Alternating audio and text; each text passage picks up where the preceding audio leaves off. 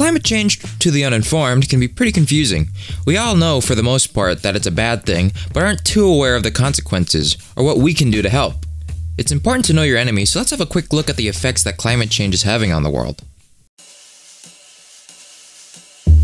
With human-induced warming from an excess of greenhouse gas emissions like CO2 and methane, temperatures across the globe continue to rise. Climate change has also led to an increase in precipitation events in both winter and spring, with both seasons breaking snow and rainfall records every year. Despite this increase in precipitation, there are plenty of areas experiencing extreme droughts, destroying most crops and forcing many to immigrate from the near uninhabitable location.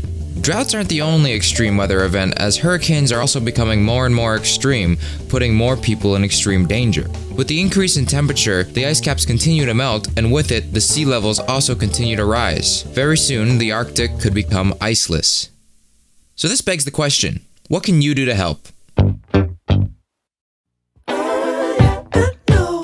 The easiest thing you can do is simply unplug any electronics that aren't in use, since these devices still use energy even when not being charged.